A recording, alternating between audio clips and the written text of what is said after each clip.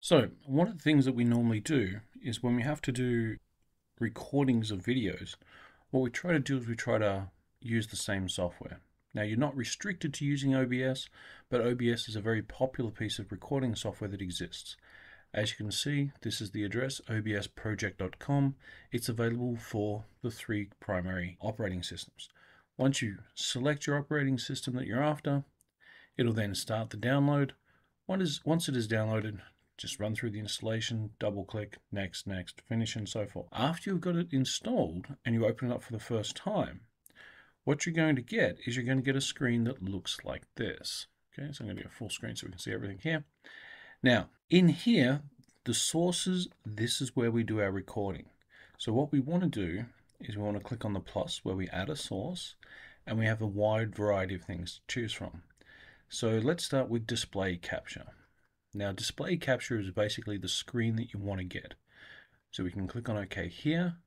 Notice in this particular machine, I've got the ability to choose between 2 screens. So we'll just keep it on this primary one here and click on OK.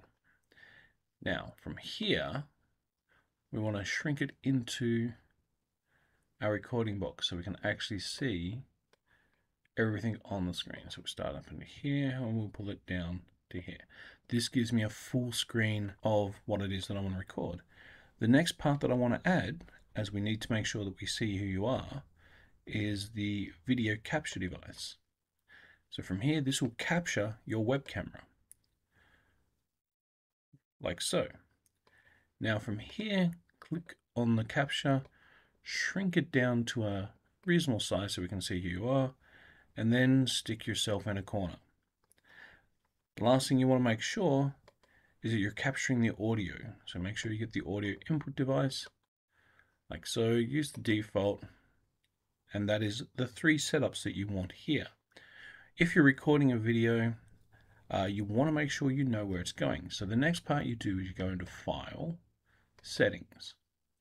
Once this is opened up, what we're looking at here is we're looking at the output. In the output itself, mainly we want to work on the recording. So always choose where you're going. So for example, this is going into my videos file.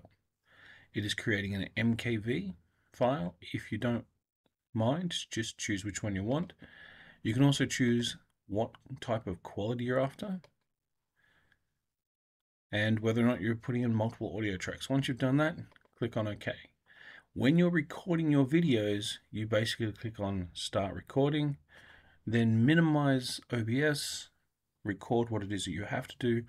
Once you're ready to finish, just click on Stop Recording. And now that will leave inside your videos folder